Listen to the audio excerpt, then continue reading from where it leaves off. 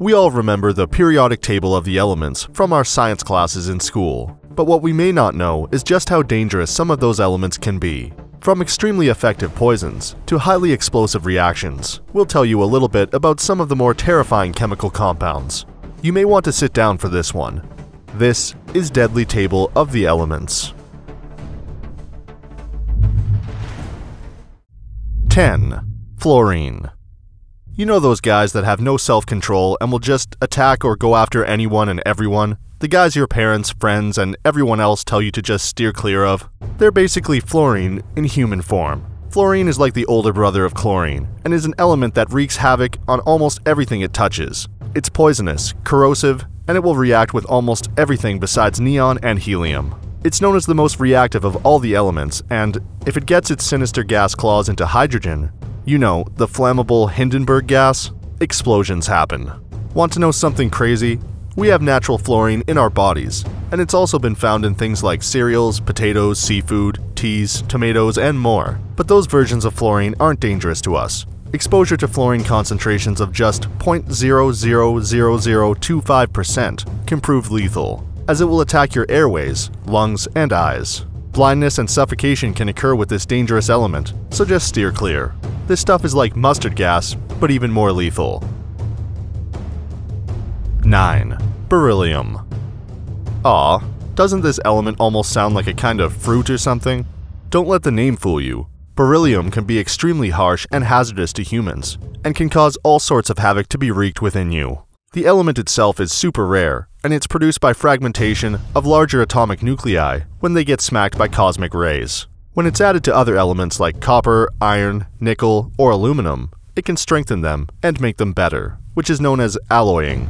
This element can be so devastating that there's a disease, aptly called beryliosis, which occurs due to exposure to beryllium.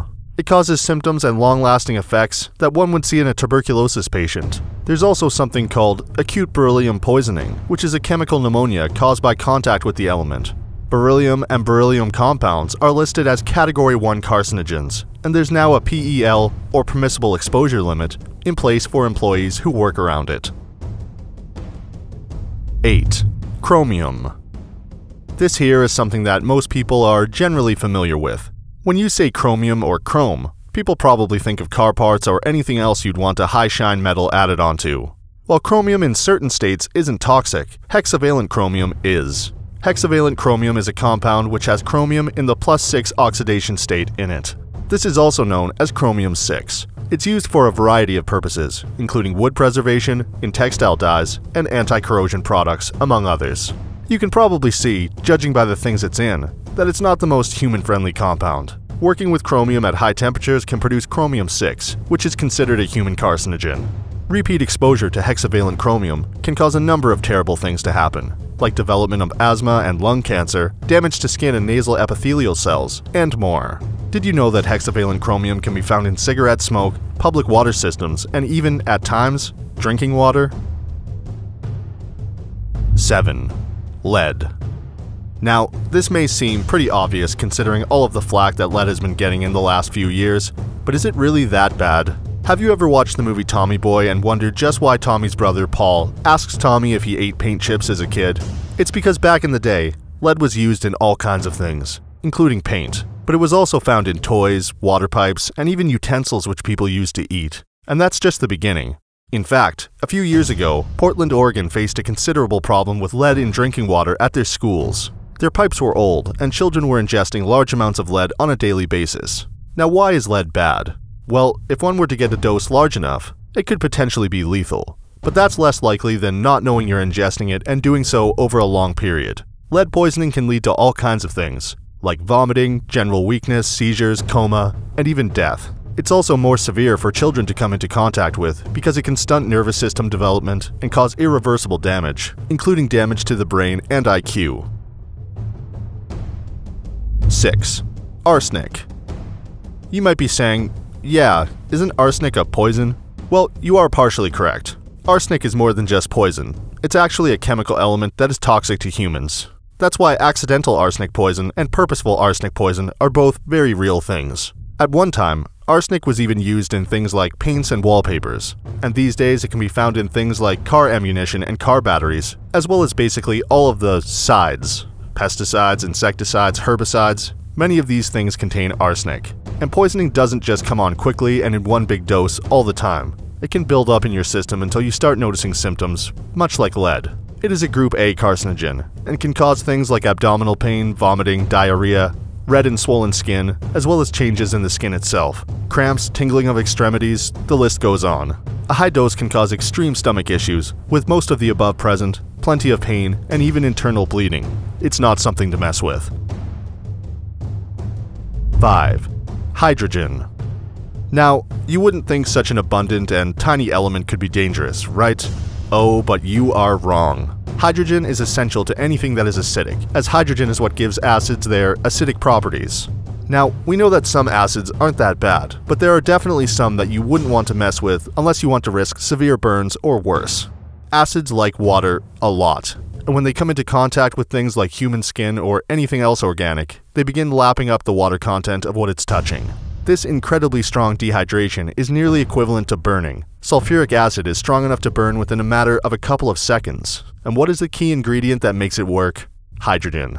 Not to mention, hydrogen is incredibly flammable and volatile at high temperatures. If you know anything about the Hindenburg disaster, you'll know that hydrogen was fuel on the flight that ended in disaster. The people aboard were basically riding a colossal bomb, and when it caught fire, we saw what burning hydrogen on a large scale looks like. The flames of burning hydrogen are nearly invisible as well. So, yeah, we'd say that hydrogen is a dangerous element. 4. Mercury. Not the planet, the chemical element. Now, it's long been known the terrible effects of mercury exposure, but there was once a time when we didn't, and it was found in things like thermometers that we put in our mouths and let children touch. Did you know the phrase "mad as a hatter" comes from old techniques of hat making where mercury was used in the process? This led to high levels of dementia or madness in hatters. This element can evaporate exceptionally quickly, making inhalation easy. It can also be absorbed through the skin, and is even found in some of our foods where it can build up and reach terrifying levels. Seafood is especially dangerous for mercury tainting because evaporated mercury tends to make its way into lakes, seas, oceans, and any other place we might get our delicious water-dwelling foods. It can affect all of the senses, but the neurological effects of mercury poisoning are typically the most noticeable. Muscle strength and coordination are often affected, and sufferers may also experience numbness, irritability, tremors, memory issues, depression, and more. In high enough concentrations, mercury can kill. So don't do as Chinese Emperor Qin Shi Huang did. He was supposedly told that mercury pills would grant him immortality. He took them and found they did, well, just the opposite. 3. Caesium. This next scary chemical element is highly reactive and dangerous to handle, considering something as simple as thin air could actually make it burst into flames. Caesium is an alkali metal that looks silvery gold, and it has a very low melting point of 83.3 degrees Fahrenheit, making it liquid when it's near room temperature.